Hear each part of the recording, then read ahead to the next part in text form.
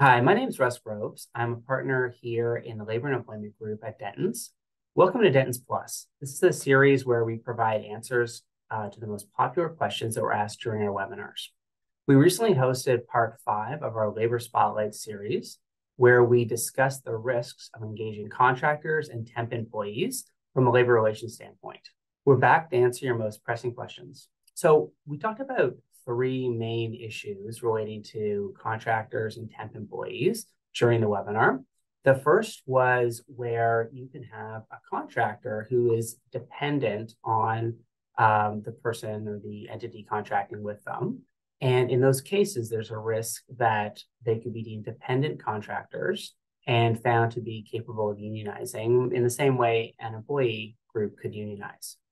The second issue we looked at was where a contractor and contractee are so tightly integrated and dependent on each other that the labor board can find that they're actually related employers. And so the collective bargaining rights held by one of those entities would apply to both. And then the third situation or issue we looked at was where the client of a temporary help agency was found to be the true employer of the agency's workers that were placed with them. And in that case, the employees were able to unionize with the client. So these were all common techniques that employers engage in to limit risks of unionization, but actually had backfires. So we looked at how to avoid some of those risks in the webinar.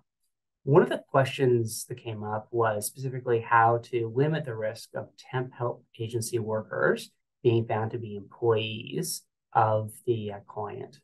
And it is a struggle because a lot of the factors that will come into play are those that can help a business operate more smoothly. For example, to help limit the risk, the client, or we'll call them the employer, should limit the amount of control they have over those temp help agency workers. It shouldn't be involved in hiring them, training them, or supervising them to the extent possible. And we understand that that's often challenging, but to the extent that those duties can be offloaded to the temp help agency itself, the better.